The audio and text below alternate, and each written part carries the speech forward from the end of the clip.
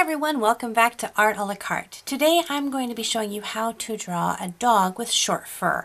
A lot of my videos have shown you how to draw dogs and other animals with long fur, and I've shown you a lot of techniques for that, but how to get a realistic short fur. So we're going to go ahead and do that. For materials, all I'm going to use today is some paper. I'm going to use two different types of pencils. One is going to be just a very light lead, so I'm going to use a B pencil, and then I'm going to use a really dark lead, and I have a 6B pencil for that. I'll use an eraser and a pencil sharpener, so that's all you'll need. So of course, first, as always, I always start drawing up my whatever I draw using my shapes. So I'm going to start off with a shape or a circle for the dog's head. And I'm going to actually put this in a different position than I normally do. So not only is it going to show you how to draw a short-haired dog, but kind of a different standing position. I usually draw just profiles, and so this one's kind of a curved profile. So I'll show you what this means. So my head's here, and I'm actually going to have the dog looking off in this direction, like he's kind of looking at a 3/4 angle towards us.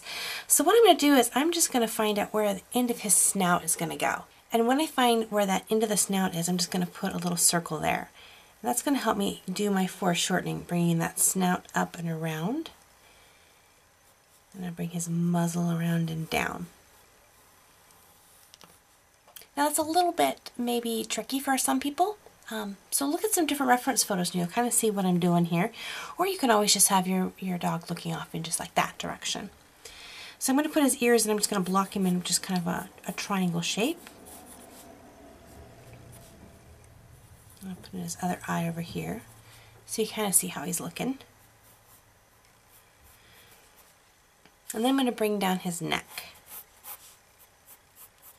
And he has just a really nice lean neck there. Now I'm going to put in just a circle for his chest. I'm going to put a nice larger circle there. And then as it comes up for his back, see he's kind of looking this way. So instead of putting his backbone going this way, I'm curving him around. So it's actually his back is going to go this way. So I'm just going to draw on that backbone, and I'm going to put a smaller circle for his back hips. So I'm going to bring up the underside of him, and you'll see that so he's really nice and broad in the shoulders, and then as he goes back towards the hips, he gets a little bit leaner. Now we're going to go ahead and bring his legs in, and I'm just going to block those in just with some straight stick lines, and he has really long legs. He's a long, tall dog. He's made for running and jumping and all that good stuff. So I'm going to block in his back legs.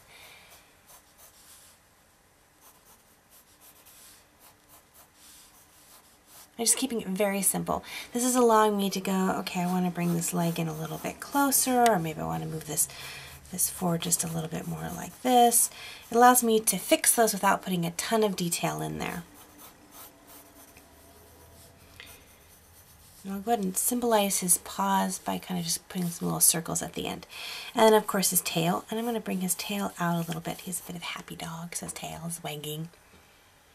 Alright, so I've got him kind of stick formed out in the body. I have a little bit more detail in the face than I have the rest, but his body's all kind of blocked in. So I'm going to go ahead and then just begin sketching in a little bit more of the muscle structure.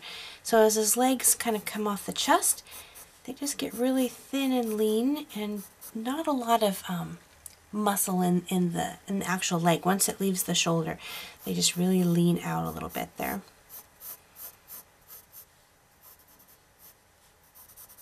So see how I originally drew his leg out here, but because I drew it just really loose and all this, I can change that if I want to. And again, the best way is to get yourself some good reference photos. Take a look at what these animals actually look like, how their legs and bodies are built. And then add in his little paws at the bottom there. I get a lot of requests in my videos for, especially wolves, how to draw wolves doing lots of different things. And I've gotten a pretty good amount for how to draw other dog breeds. So this is one of my first kind of videos breaking away from the wolves into other how to draw dog videos. So if you enjoyed seeing other kind of breeds of dogs, let me know in the comments what breeds you'd like to see, or if there's other specific animals that you'd like to see, leave that in the comments, because I definitely want this to be something that you guys want to see. Okay, so again, bringing the underside of the belly up and making it nice and thin. And then I'll put in his back legs. Just kind of round, around, and down. So you can see that the bone, how that bone goes like this. So you want it round that, the muscle kind of around that. So it bends here to kind of where their knee is and back to the back part of their leg and then down. And this kind of wraps around the haunch of the, kind of around the back of the rump. And then kind of goes back here to the back of the leg and then gets really thin from there. And same thing over here. And again, we're just doing this all in pencils so that we can erase things and change things however we want. And the distance between the back of this leg and the paw is a lot shorter than from here to here. It's not going to be even half and half. You're going to see a lot less distance between these two parts. Put in, just block in his little paws there, and then bring out his tail, which is just an extension, comes right off the backbone into the tail. So it just flows right like this. And he's a short-tailed dog, or short-tailed. He's a short-haired dog, so you don't have to do that jaggy line that we would normally do on a dog that has long fur or a shaggy coat. Don't have to do any of that. You can just kind of warp this around the muscles. Alright, now that we have our dog drawn out the way we want him and everything's looking good, then I'm going to go ahead and take my eraser and clean up this drawing and then come in and add in some final detailing. When you've got everything finished being erased, then you're going to go back in and put in those final lines that you're going to have for your outline. This is where you're going to take your time and make sure that every line is exactly the way you want it. I'm going to switch over now to my darker pencil, and this way my line's going to be a lot crisper. Thing I have to watch for, and if you do decide to use a softer lead like the 6B, is I'm going to start from this end and work over. Because I'm left-handed, I don't want to start here and work this way because my hand will rub up against my dog and I will get smears on my hand to smear my picture. So if you are right-handed, then you would take and you would start from the left side of your page and work over this way. And that'll help to deter any kind of smudging.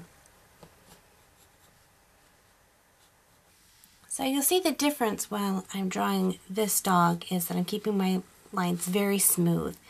I'm flowing over the muscle structure instead of giving it kind of the jagginess at the bends. I'm just flowing this line across.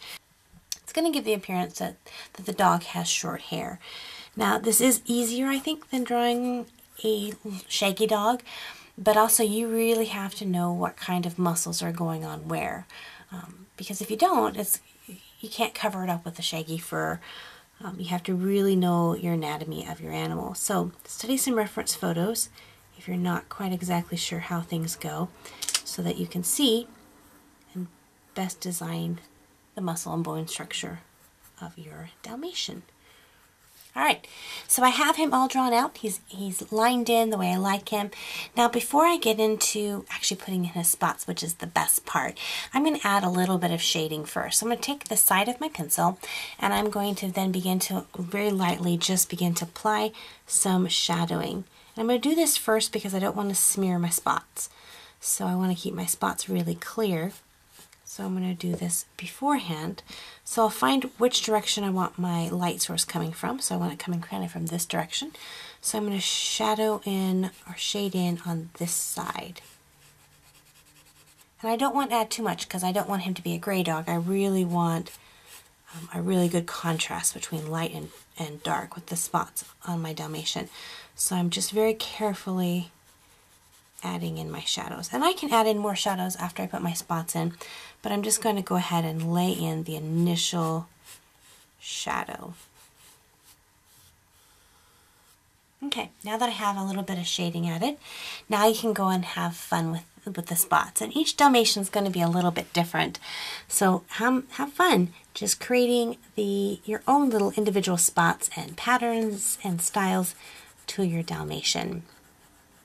I hope you enjoyed this video and enjoyed drawing your own Dalmatian dog. I would love to see what you created. So please post your pictures on my Facebook page or my Instagram, and you can find those links in the description box below. If you're new to my channel, hit that subscribe button so you don't miss out on any future videos. And if you did enjoy this video, liking to see kind of specific breeds of dogs, give me a thumbs up and leave a comment in the box below to let me know what you would like to see, what breed you'd like to see next, and I will just kind of go with popular demand on that one. So until next time, God bless you guys, and we'll see you later. Bye-bye.